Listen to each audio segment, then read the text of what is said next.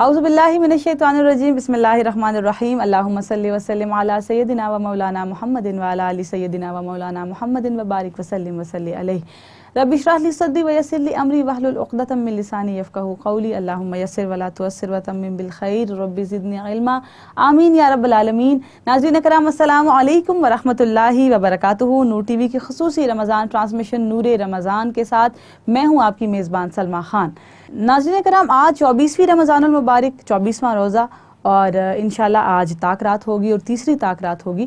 تو اللہ کریم کا جو کرم ہے، جو اس کا فضل ہے، وہ اپنے جوش پر ہے۔ اس ٹرانسمیشن کی ابتدا میں نے آپ کو بتایا تھا کہ ایک ندا کرنے والا آسمانی دنیا پر ندا کرتا ہے کہ ہے کوئی اللہ کا فضل مانگنے والا، ہے کوئی بخشش و مغفرت مانگنے والا، ہے کوئی رزق کی کشادگی مانگنے والا، اور ہے کوئی بلند نصیب مانگنے والا، تو اللہ کریم اسے عطا فرمائے، کیونکہ یہ مہینہ ہے دعاؤں کی قبولیت کا۔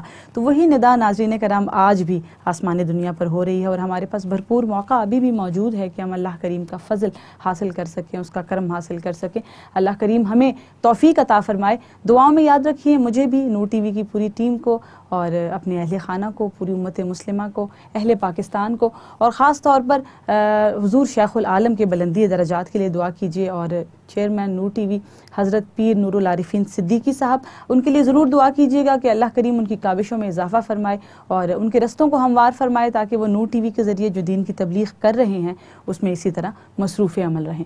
اور ناظرین کرام جہنم سے آزادی کا عشرہ ہے، دعا آپ کو بتاتی چلوں۔ بسم اللہ الرحمن الرحیم، اللہم اجرنی من النار۔